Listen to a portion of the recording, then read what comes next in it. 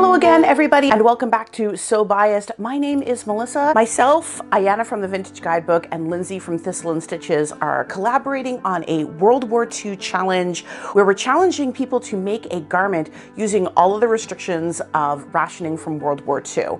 I will put links to the playlist up above, and the entries are already coming in, and they are so lovely. I highly recommend them. It wouldn't do for me to issue a challenge and not participate. So for this challenge, not only am I going to make a World War II appropriate garment, I am going to make it using a government issued pattern. Hi, do I taste funny? It's raining, we can't walk now. Yes. Yes, okay. Now, during World War II, many nations' governments were trying to help people conserve resources. Everything from fuel to clothing to food, meat, sugar, all sorts of staples were really hard to obtain. And so the government said, here's all sorts of ways that you can conserve. And one of the things they would do is they would create sewing patterns that they would make available to people through all sorts of different ways. Sometimes it would be the War Department coming out with these patterns, but in this particular instance, this one was issued by the US Department of Agriculture as a way of getting people to grow more food as well as be more self-sufficient. And so they made this pattern for an apron, which has drawstrings on it that turn into a basket. So you can carry seeds or bulbs, or if you're using it for harvest, you can, put apples or potatoes or whatever you're harvesting into the basket and carry it in. Now, I do have a small vegetable garden at my house, and I completely understand the need to have lots of things to carry, because if you are doing something like a potato harvest, I have often had to go find a big cooking pot and take it out to the garden with me and then just toss a ton of potatoes into it and then try to haul it back in. So having this in an apron makes a ton of sense. I was able to find the very original publication that this was put in. I'm going to put a link to the pattern in the description below. I'm starting to compile lists of a lot of my extant references, and I'm making that available to my Ko-fi subscribers. So if you want to donate to my Ko-fi, please click the link here or in the description below, and I will have all sorts of resources available to you if you want to try to do this yourself. As well, I am going to be doing a live sew-along of this pattern. If you've never drafted a pattern before or never used a vintage pattern, this is a perfect opportunity because I will walk you through the step of drafting it right onto the fabric. You will probably be able to make this in less than an hour, and I will make a supply list for everything that you need, which is basically 1 yard of fabric, some drawstrings, and then basic sewing supplies. And you can have your own functional, vintage, US Department of Agriculture approved basket apron. It does not take a huge amount of skill or time or effort to make. So if you're looking for a project to make for your first drafting experience, or you don't feel comfortable making a garment or something fitted, this is such a great choice to start with. But until then, let's get sewing. All right, so I started laying out this pattern, and you can hopefully see my chalk drawings here. I just folded it in half because it's cut on the fold. I folded it along the center of the pattern, so it should hopefully be perfectly centered. Drew out the waist and then curved it up, curved it around to the widest point. Unfortunately, my fabric isn't quite wide enough to do it as wide as they want, but that's totally fine. It's still going to be like 28 inches across, which is more than enough. This is the kind of fattest area, and then curving it around to the bottom. I'm also marking the dots where the drawstring holes go, and then next up I'm going to be drawing the belt. If you look at the pattern, it says to draw like this particular grid and then trace it onto paper. I'm not doing that because I'm super lazy. So next up, I'm going to draw the belt, which is also on the fold. All right, so the belt is drawn on, but my fabric is way narrower than the fabric they must have had, because I only have, like I said, the 14 inches across, and they wanted 22 inches across. So instead of 1, I'm doing 2. I have just enough to do 2 belt pieces, and I'm just going to sew them together at the middle because I do not have a 28-inch waist.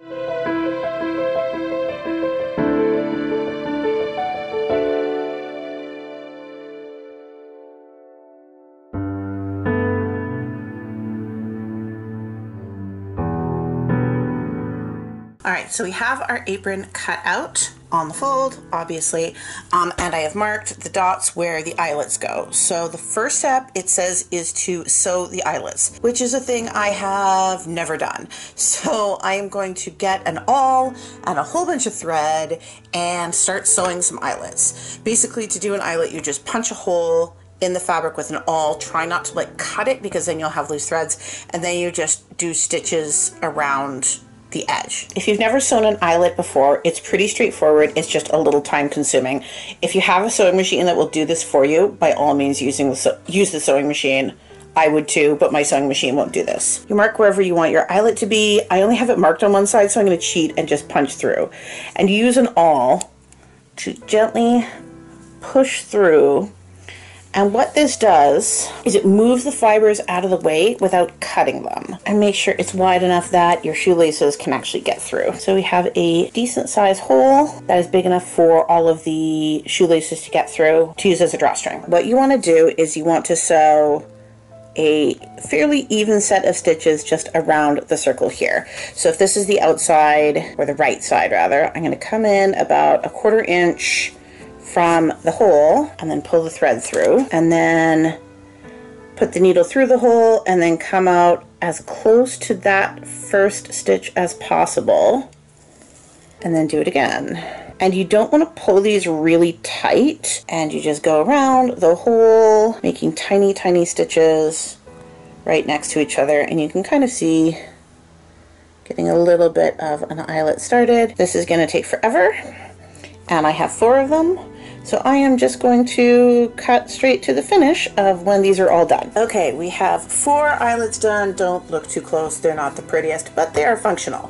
So all those are finished, and next up is going to be the waist belt. Now, like I said, I had to make it a 2-piece, so I'm just going to sew it down the center and then turn it in half and sew it down the sides and turn it inside out, because that's the type of waist belt this is.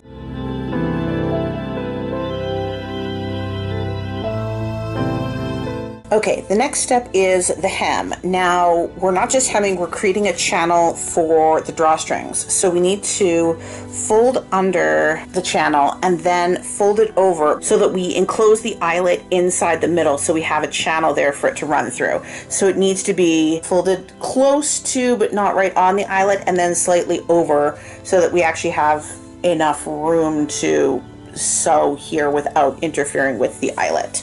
So I'm going to fold all of that, pin all that down, and that goes all the way around the sides and bottom, but not the top, because we're attaching the belt to the top.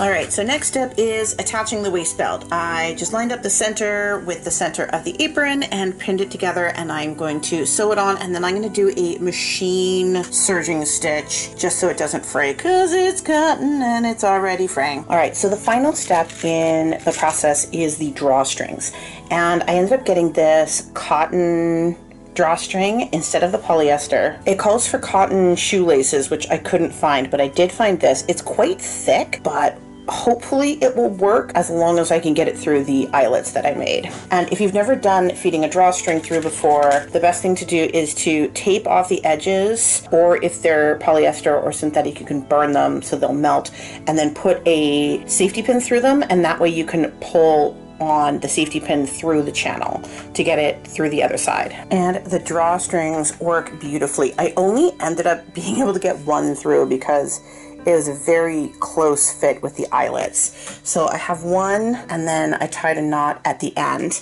and then fed it through to the bottom. When I pull the drawstring tight, it just stays shut.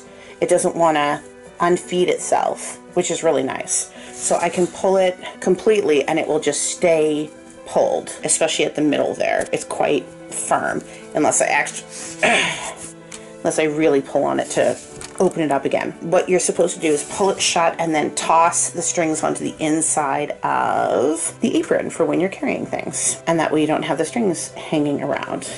And that is it. If you're gonna do 2 strings, what you would do is you would thread one through the bottom and leave like a 3-inch tail on it, and then get it really close to the top, like an inch or so shy, and then you would sew it down with like a bar tack or something. And then vice versa, you would thread one through the top, leaving a 2 or 3-inch tail, and then bar tack it to just short of the bottom, and that way you could pull on both strings at the same time. So that's it. The apron is done. Ta-da!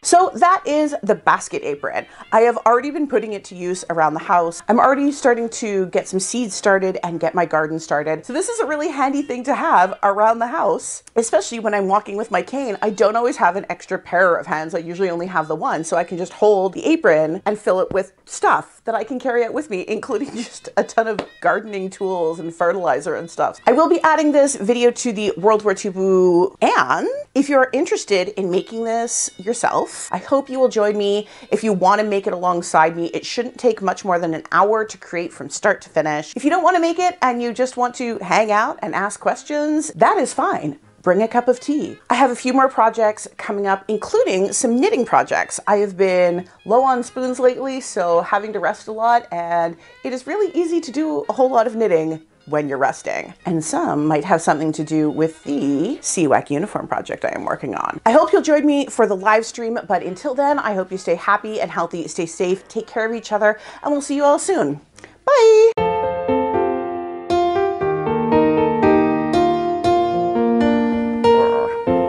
I will be putting out